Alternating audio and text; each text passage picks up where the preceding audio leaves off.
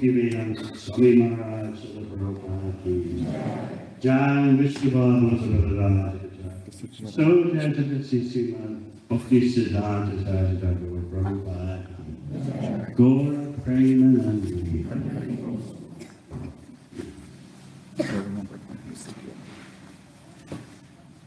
So which verse is it on the board? I've been told it's 6. Is that correct?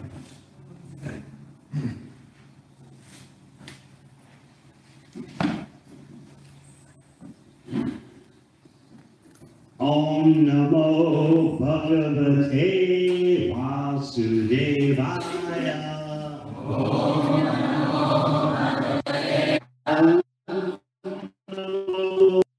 Bhagavate Vasudevaya.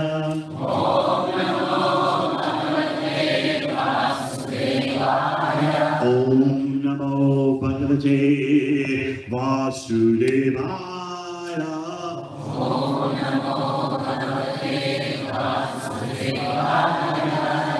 Śrīmad Bhāgavatam, first canto, chapter 1, questions by the sages, text 6.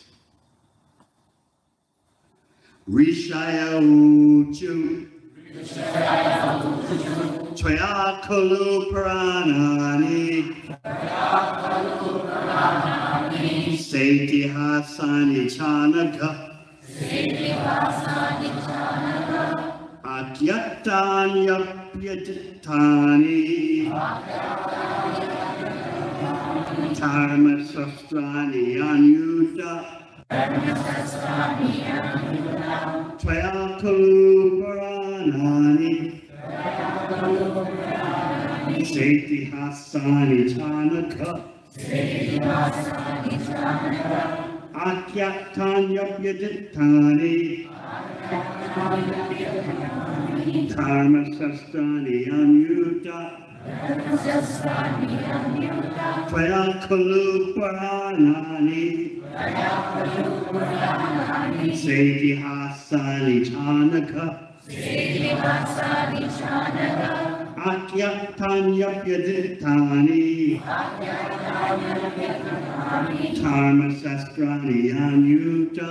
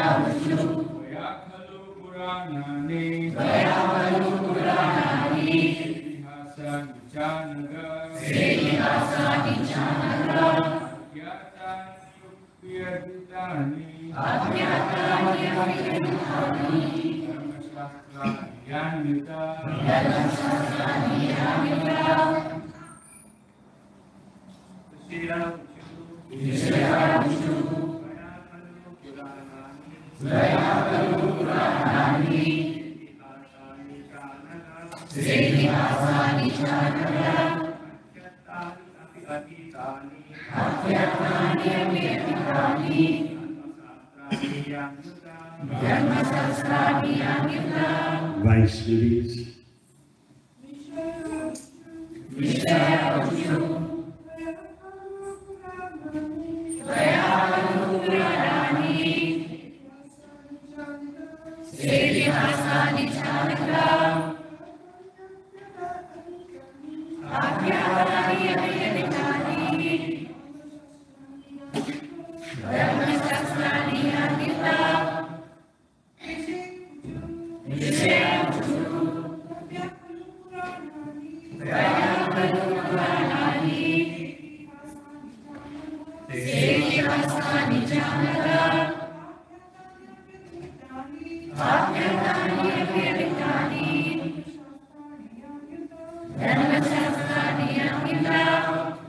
Rishnaya, the sages, Uchu said, Twaya, by you, Kalu, undoubtedly, Puranani, the supplements to the Vedas, with illustrative narrations,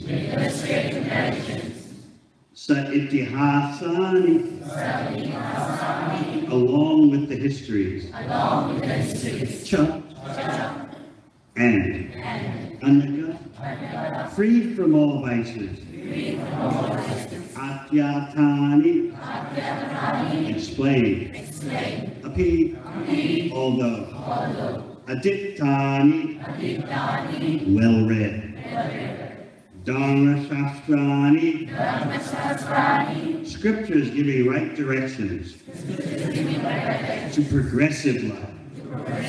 Jnani, all these, Buddha said. Translation. The sages said, respected Sutta Goswami, you are completely free from all vice. You are well versed in all the scriptures, famous for religious life, and in the Puranas and the histories as well, for you have gone through them under proper guidance and have also explained them. Purport. A Goswami, or the bona fide representative of Sri Vyasadeva, must be free from all kinds of vices. The four major vices of Kali Yuga are illicit connection with women, animal slaughter, intoxication, speculative gambling of all sorts. A Goswami must be free from all these vices before he can dare sit on the Vyasasana. No one should be allowed to sit on the Vyasasana who is not spotless in character and who is not free from the above-mentioned vices. He not only should be free from all such vices, but must be well versed in all revealed scriptures or in the Vedas. The Puranas are also parts of the Vedas, and histories like the Mahabharata or Ramayana are also parts of the Vedas. The Acharya or the Goswami must be well acquainted with all these literatures. To hear and explain them is more important than reading them. One can assimilate the knowledge of the revealed scriptures only by hearing and explaining. Hearing is called Shravana, and explaining is called Kirtana. The two processes of Shravana and Kirtana are of primary importance for progressive spiritual life. Only one who has properly grasped the transcendental knowledge from the right source by submissive hearing can properly explain the subject. Translation again. The sages said, respected Sutta Goswami, you are completely free from all vice. You are well versed in all the scriptures, famous for religious life, and in the Puranas and the histories as well, for you have gone through them under proper guidance and have also explained them.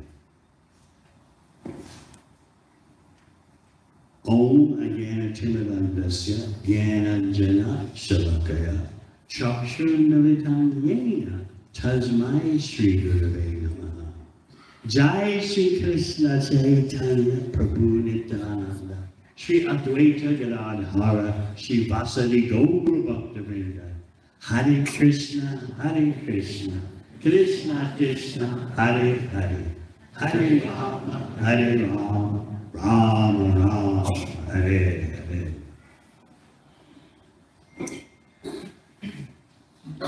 As you know, Naimisharanya is still there today. But this section of Bhagavatam is taking you back thousands of years. To the Naimisharanya, the forest, where the sages have gathered to perform a yajna, a sacrifice for the well-being of all human beings. We have this opportunity also to create a spot which will benefit all human beings.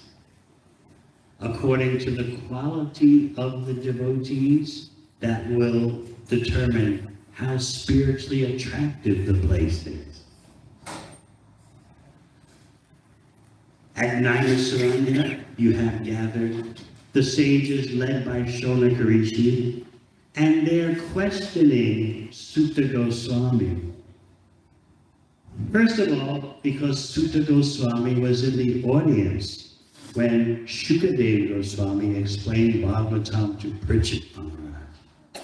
So you see, in case you haven't noticed, Śrīmad Bhāgavatam contains nested dialogues, one dialogue nested in another.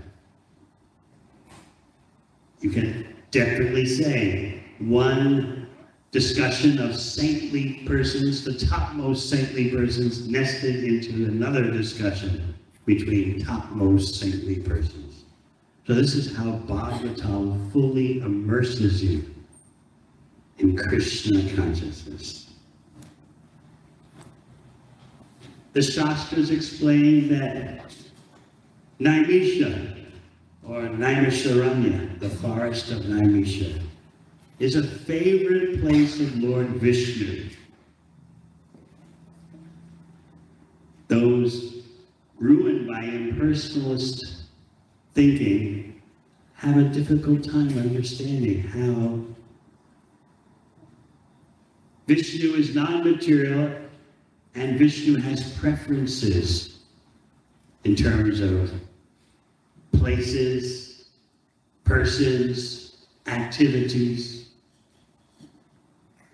Sometimes we think that the Supreme Personality of Godhead has come to this world, Purichanaya Sadhanam Vinashaya Tradishkatam, to deliver the pious and to annihilate the miscreants. But no, that's a secondary purpose. The real reason why the Supreme Personality of Godhead appears is to display his pastimes. Personalism. And Krishna knows that by displaying his pastimes, conditioned souls can be attracted for reviving their dormant love. I was listening to Srila Prabhupada explain how originally everyone is Nityasiddha, but some of the original Nityasiddhas have become conditioned souls. So therefore, what the sages at Naimisharanya are doing is discussing the process that will work even in this age of Kali, so that conditioned souls can once again become Nityasiddha, eternally perfect. So it might strike you as a curiosity that the Supreme Personality of Godhead has favorite places. But we are tiny particles of the Supreme and we have favorite places. That's part of personalism. We have favorite people, favorite places, favorite activities. Why do we deny this in the Supreme Personality of Godhead? Especially, why do we deny the unparalleled qualities and activities, forms and names of the Supreme Personality of Godhead? Why do we dare to consider all that to be the same as the name, form, qualities, and pastimes of a mundane material personality? This is why Krishna protests in Bhagavad Gita, Avajananti mam mudha. Fools think that I'm an ordinary person. That Krishna has a narrow lila, human pastimes, doesn't mean he's a human being. He looks like a human being, but he is not a human being. In Braj Lila, Krishna is very careful to maintain his human-like profile. Just like when he kills Putana, he does it in a way that doesn't disturb Mother Yashoda and the other residents of Vrindavan by overpowering them with his ice fire, with his opulence. That overpowering by ice fire is meant more for Dwarka and especially meant for Vaikuntha. But in Goloka Vrindavan, or in his Gokul abode, Krishna is very careful to do his wonders in such a way that sweetness always predominates. The Madhuryamrita especially. So when he killed Putana, he didn't do it in a way that would disturb Mother Yashoda and the elder gopis. He sucked her breast, but his sucking was quite different from an ordinary child's sucking. He sucked out her life force. And simultaneously, he was squeezing her breast with his hands and kicking her chest with his little feet. She had dared to approach Krishna to kill him. And by the arrangement of Yoga Maya, Mother Yashoda and Rohini Devi said, just step right in, enter the home. This puzzled, later you'll find out, this puzzled Nanda Maharaj so much. When he came back from Mathura, remember what happened in Mathura? Right before Nanda Maharaj's departure? Vasudeva warned him, I think you should hurry back because there could be some major disturbances.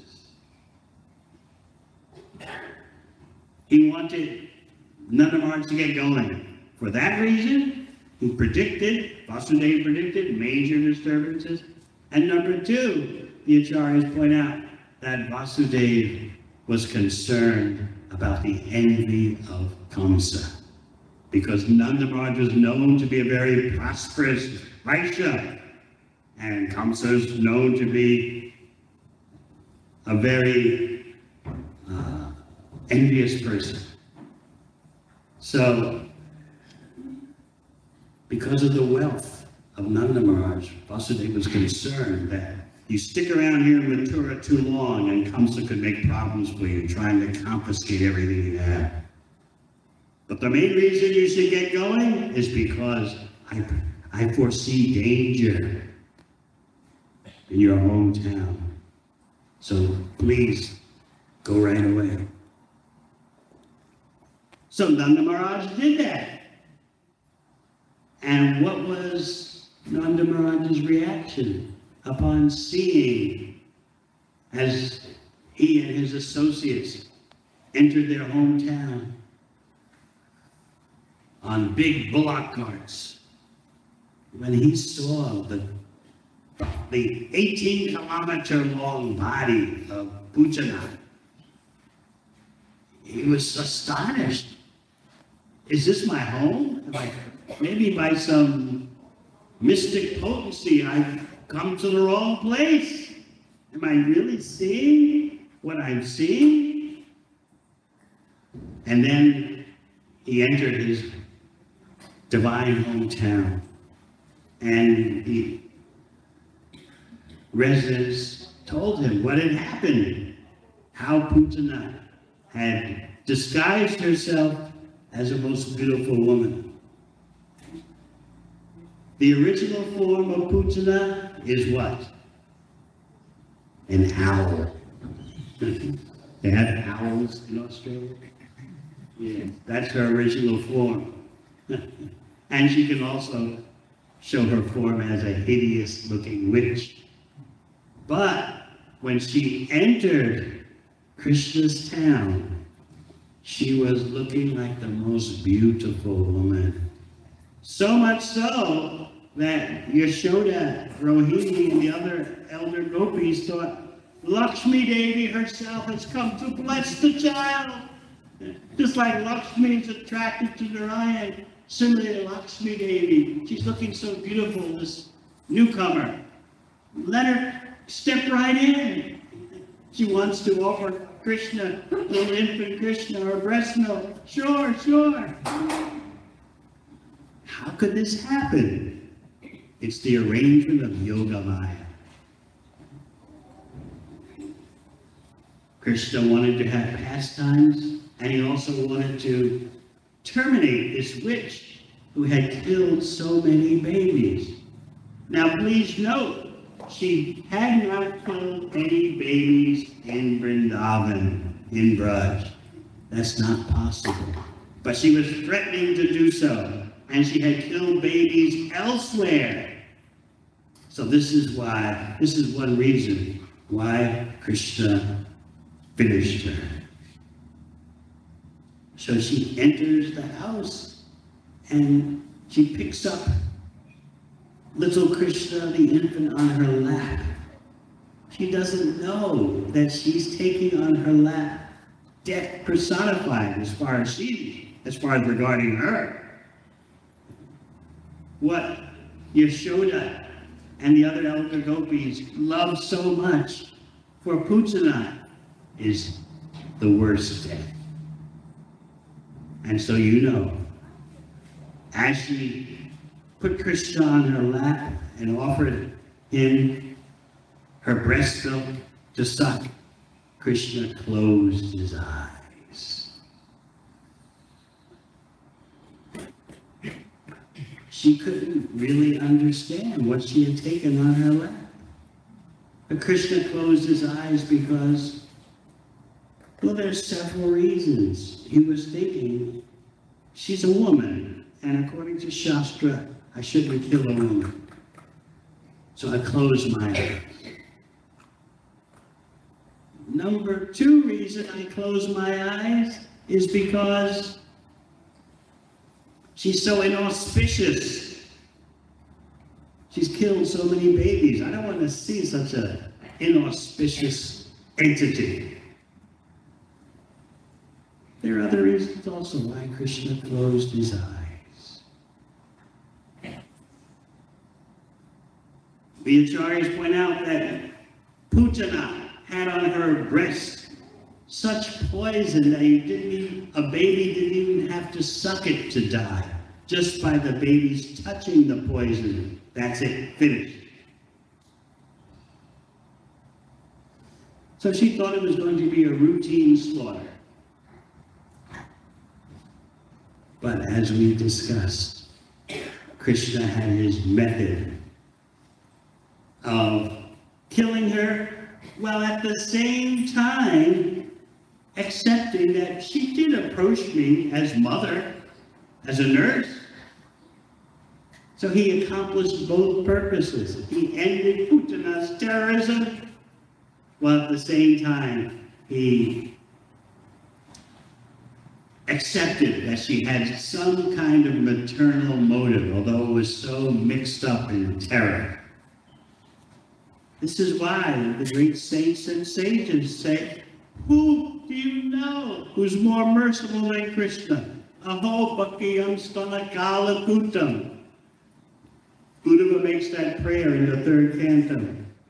Just seeing he exclaims, Putana offers Krishna her breasts full of poison, and Krishna gives her a position in the spiritual world like that of his mother. Who can you find who is so merciful other than Krishna? Part of Krishna's mercy in dealing with Putana is that he didn't kill her in some kind of inconceivable yogic mystic power way. No, he sucked her breast. What a normal little child would do, but his sucking is incomparable. So in other words, and this is an important point, the way he killed Putana was done in such a way that is human-like, although at the same time inconceivable, how a little infant can suck and kick and squeeze with his hands that ferociously. So in this way, Mother Yashoda's Vatsalya praying, her love, maternal love for Krishna was preserved.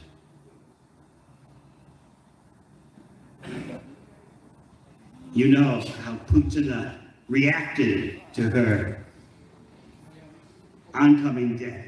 Leave me, child, leave me. She's flailing about. She was crying out until she was exhausted and she couldn't make any more sound. And she tried to get rid of Krishna, get him off of her, but she couldn't do that. And she wound up going outside the house with Krishna still on her chest, clinging tightly. His hands were clinging tightly to her breast, squeezing the hell out of her breast, and simultaneously pummeling her with his fists and kicking her with his little baby feet. So as you know, once Putana got outside the house and she's in such pain, she's about to die, she revealed her demoniac form as a Rakshasi. Prabhupada, in his word for words, if you read 10th canto, you'll find he says she was a professional Rakshasi. That was her occupation.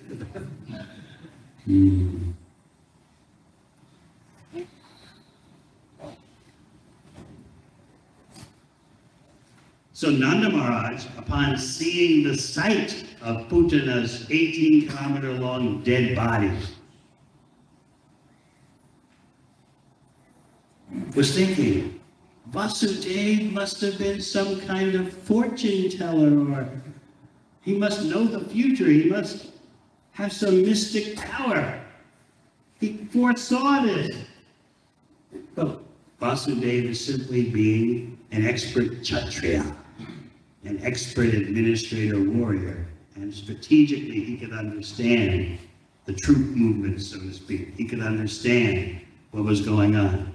But Nanda Maharaj, being a Vaishya, being Goshtendra, king of the cowherds, Nanda Maharaj thought, he's got mystic power.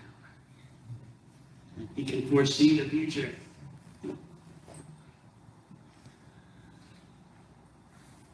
We need a place to gather and discuss Krishna. Just like the sages at Devāmṛta, they gathered. They foresee, just like Vasudeva with his Kshatriya abilities foresaw problems in Vraj.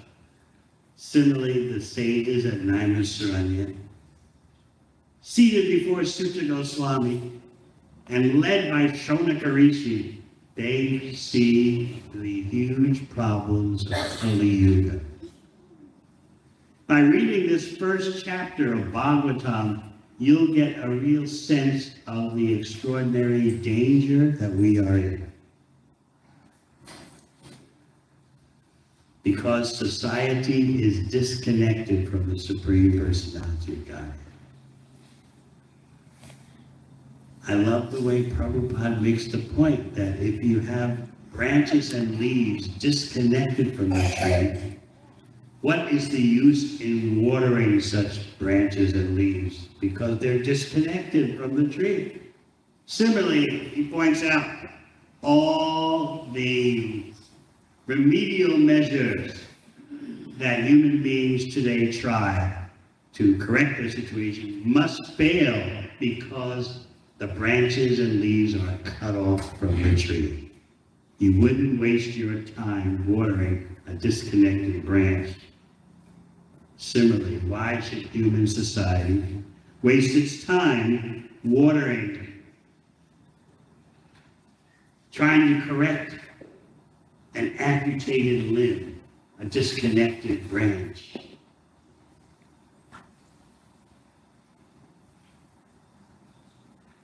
As Prabhupada writes in the purport to text 4, by pouring water on the root of the tree, all the parts of the tree are automatically nourished. Only those branches and leaves which are detached cannot be so satisfied. Detached branches and leaves dry up gradually, despite all watering attempts. Similarly, human society, when it is detached from the personality of Godhead, like detached branches and leaves, is not capable of being watered. And one attempting to do so is simply wasting his energy and resources.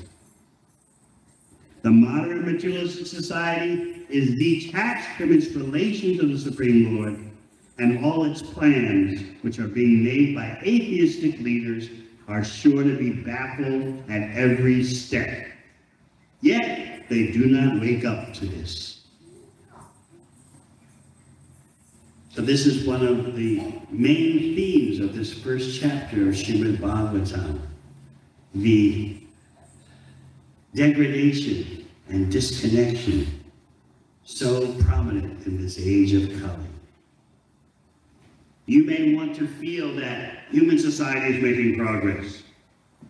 You may want to think and delude yourself to think that you're living in normal times. Just a few problems here and there. A little bit of economic uncertainty. Some environmental problems that haven't been solved, but basically things are moving in the right direction.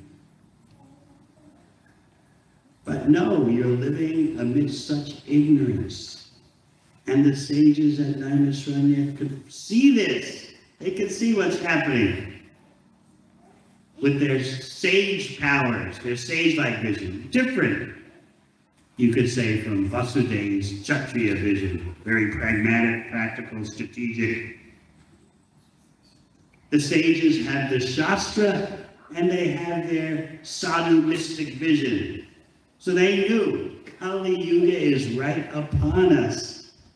So we're going to gather in Naimisaranya for 1,000 years, trying to sort out what human beings should do.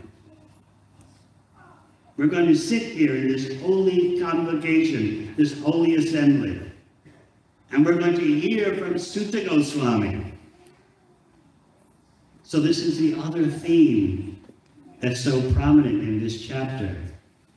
The gathering of the saintly persons in a place that's a favorite of the Supreme Personality of Godhead, and hearing from a qualified person. All these factors mean there'll be success. You want your life to be a success, but real success is not simply career success, property investment success.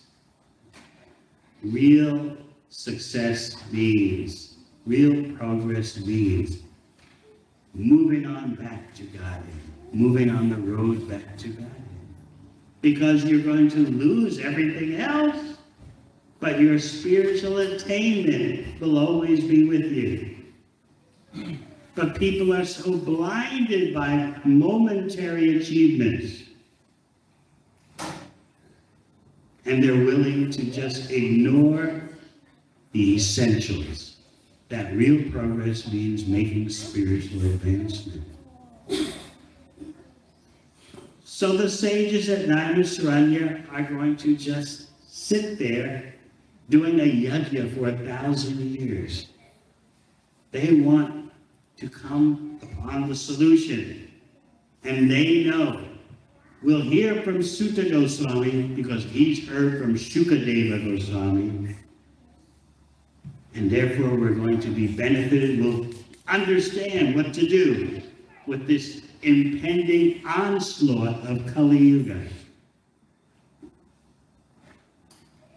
It's amazing how we are living in such a bewildered, degraded age, yet we think things are basically all right. Not so bad. There are some problems here and there.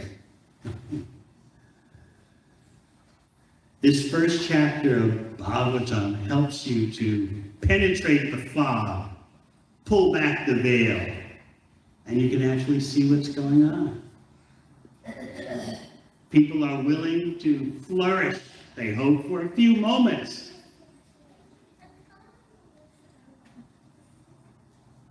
And just be content with such ignorance, such material flourishing, which can be annihilated, not simply at the end of life, but any moment it can be annihilated. I was just reading some advice from a big global nonprofit organization dedicated to banning nuclear weapons. And so they presented methodology, the procedures for starting a talk with someone about nuclear weapons. So they give you the guidelines. Make sure the person's sitting down, do some breathing beforehand.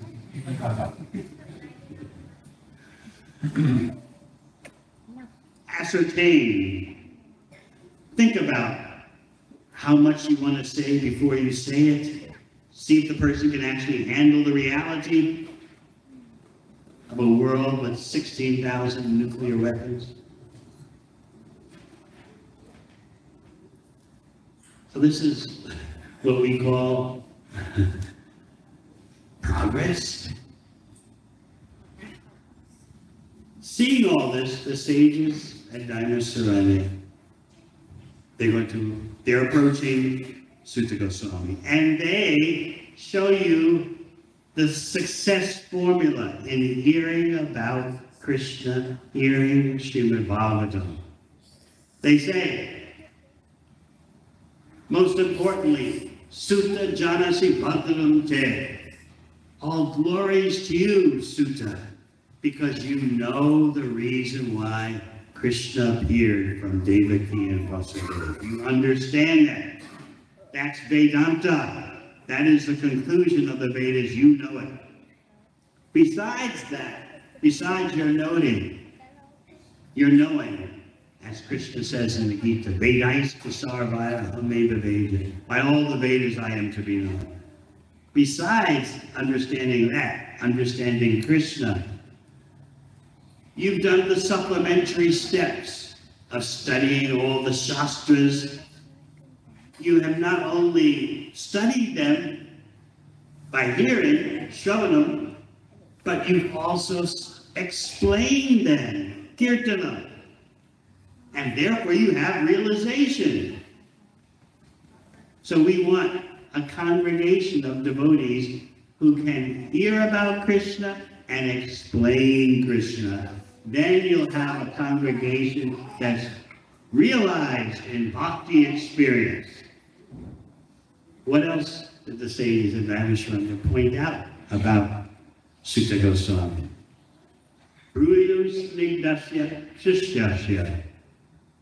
You have achieved the favor of your spiritual master because of your affection. Affection for the Guru doesn't mean you rub his back.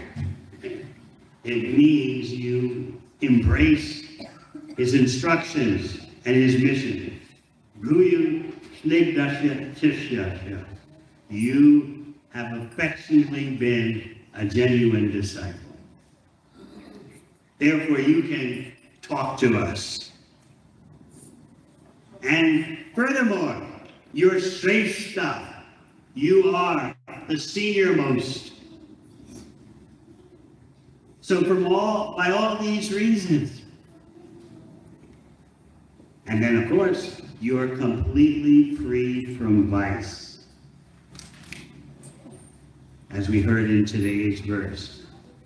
Respected Sutta Goswami, you're completely free from all vice. So in this way, the sages of Naimisharanya are delineating, they're listing the qualifications for potent Krishna Katha. Talks about Krishna to take place. So just like here you are in a simple warehouse, but because the audience is qualified, the speaker may be qualified. There can be the potential for a transcendental experience to ignite. So this is why devotees come together. And the more we have places where devotees can come together and hear about Krishna and explain Krishna, the more you'll see the defeat of Kali Yuga. At least the defeat of Kali Yuga will be for those who take shelter of Krishna's lotus feet. Just like when there's a deluge of rain, for those who have good enough umbrellas, they don't get soaked. Even though for everyone else, they're getting wet. It is also possible that by bhakti, the material energy can become more favorable.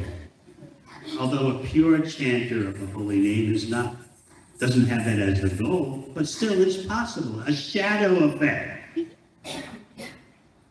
The real chanters of Krishna's glories, of course, are aiming for pure bhakti. Still, it can't be denied, the shadow effect. So this chapter is teaching you to penetrate the fog and see what's actually going on in Kali Yuga. Massive unqualification, massive distraction, empty promises, empty hopes. Putting water on a disconnected branch with its leaves and thinking things will get better.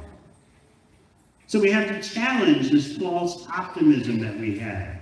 It's not so bad. Things could be worse.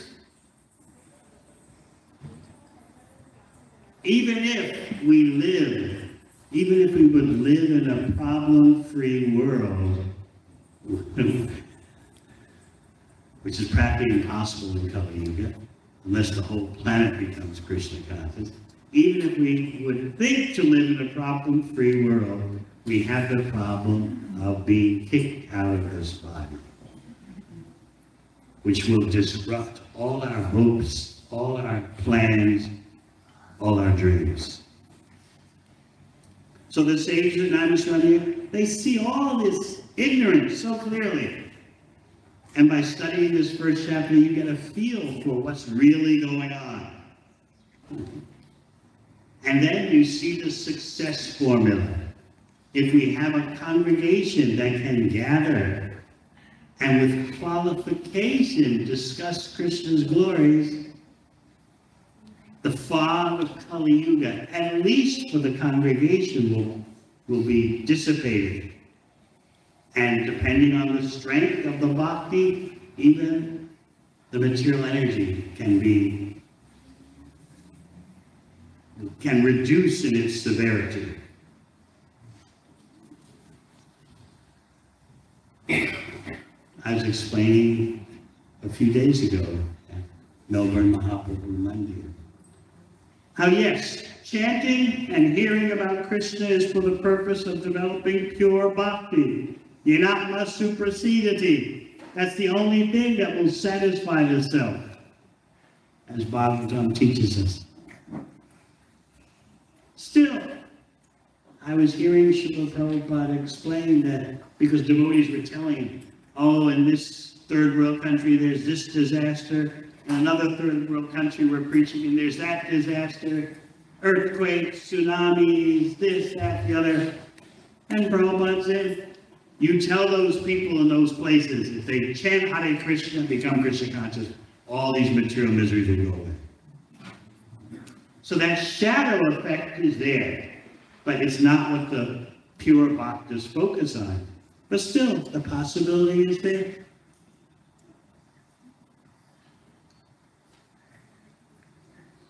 So you're starting off here with a humble beginning.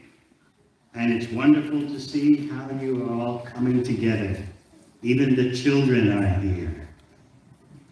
Everything the little children do is being noted down. They don't understand what they're doing, but just by their bowing down, just by their being present in the kirtan, it's noted for their spiritual advancement. And what to speak of the adults, who can consciously, purposely engage in expanding Krishna's glories. So we're very happy that you all have this place where you can come together. And we know it's just a precursor, it's a forerunner of much greater things. And the central focus of whatever place you have, whether a warehouse or a majestic palatial temple, the central purpose is coming together and hearing about Krishna, chanting Hare Krishna. That's what brings the life. And then the more you try to reach out to others, the more Krishna consciousness will be available to you. We were explaining last Sunday, how you can begin as a Kanishta-Acharya, as a third-class devotee, just thinking the deity in the temple, that is my focus. But by that kind of concentration, you become purified and you start to understand there are people suffering out there. What can I do about it? And then you enter the platform of a Madhyamādhikari, a second-class devotee, which is a big category. So we want to see this congregation grow, and the engine, the dynamic engine of spiritual growth of the congregation is hearing about Krishna, chanting about Krishna, explaining Krishna to others, and certainly caring for one another. This is the nature of a bhakti community. Hearing, chanting, explaining, and caring. All right, thank you very much. Are there any questions?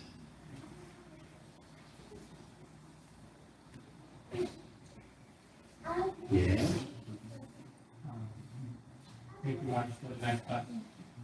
You mentioned about the sages assembled in the Devāmṛta. They were helping people come out of the world. We have similar gathering here from every not necessarily the same. More ignorant. I didn't understand the second part. We're going to have the same purpose of what? Well, that's what he's asking, that the sages in Devāmṛta gathered to devise a solution for the onslaught of Kali Yuga. So he's saying, Dvija-Pitambara Prabhu is saying, we have gathered here. Okay, we're hearing about Krishna, but maybe we're not thinking so much about the welfare of others. That's why I explained how a Kanishta-Acharya changes to a Madhyamādhikari. Kanishta-Acharya is Bhaktivedanta, shadow of a devotee, Prabhupada would explain. It's an auspicious beginning, but it's not the full thing. But if you go on with your focus on just the deity in the temple, which is very important, your vision expands and you become aware. There are people suffering out there. What are we going to do about it? How can we bring them into the fold so the congregation will expand? Because we're servants of Mahaprabhu, Nityananda Prabhu, we are expansionists. There's nothing we can do about that. It's in our DNA, our spiritual DNA. Bigger, bigger, bigger, bigger, bigger. More, more, more. Krishna's unlimited. Anything else?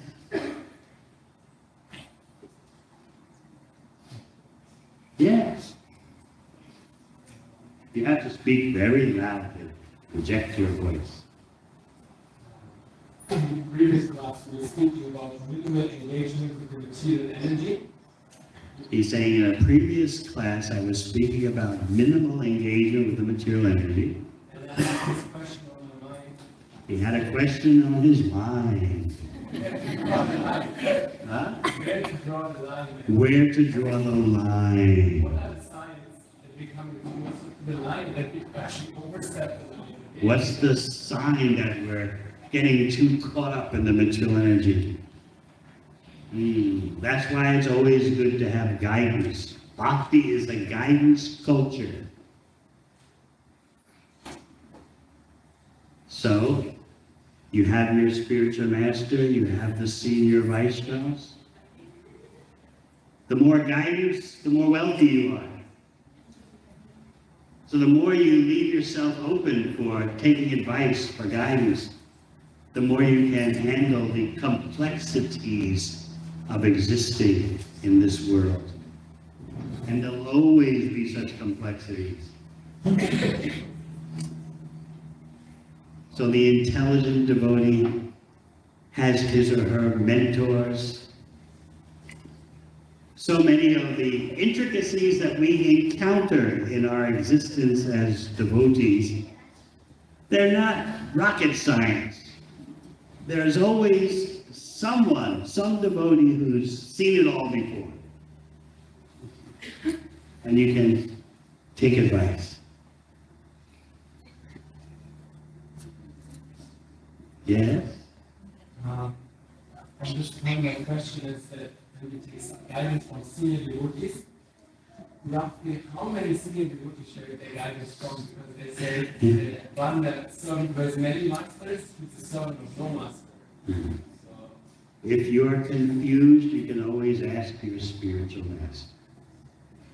But my point is that generally the intricacies we encounter on the bhakti path are not something that has never been seen before. Okay? But still, if you are confused or doubtful, well, this one says this, that one says that, you can always ask your spiritual master for clarification. And that way you can feel there's the buck stops somewhere. But I say that so many of the routine problems that devotees encounter can easily be solved by older devotees. They're not so complex. There's nothing new under the sun. You've been around 40, 50 years, you see just rerun movies.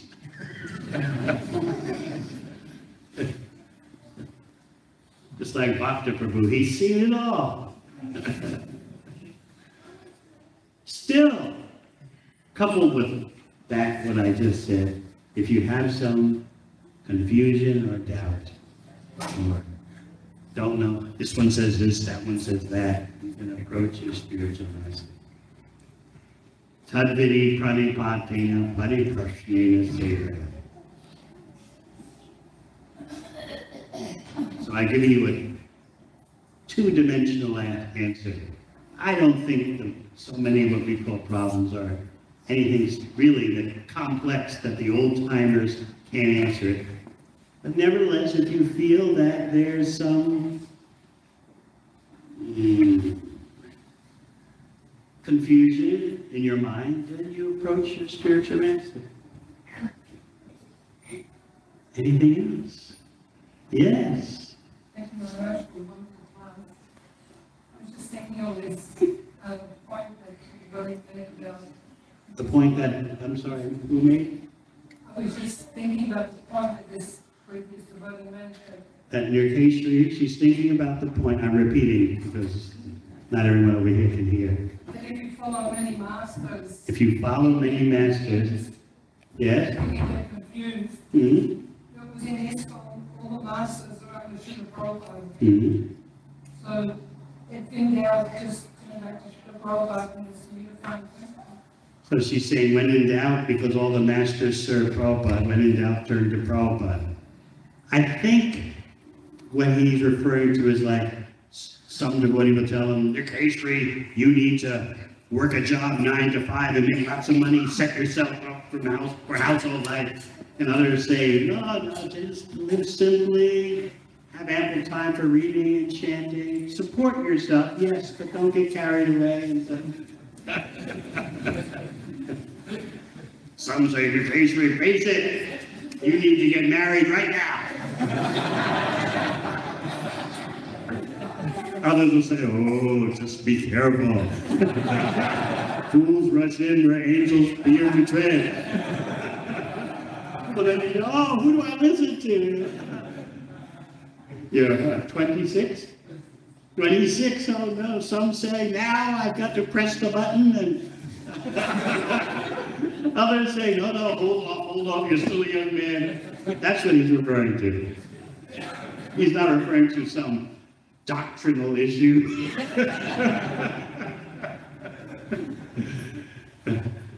All right. Anything else? Yes. You have to speak very loudly. How do I develop a mood of surrender? How do you develop a mood of surrender? By being around persons who are surrendered.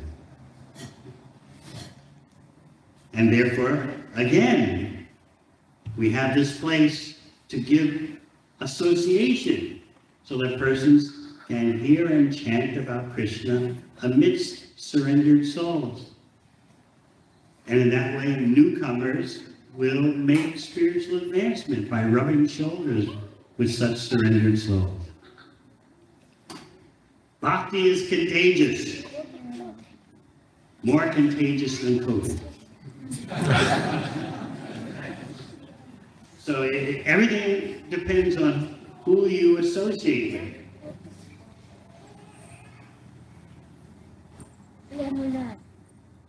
So I wish you all the best in expanding this outpost so that it becomes a major chakra. And this is a very auspicious beginning. I really love these photos. Who designed this situation? Very stunning.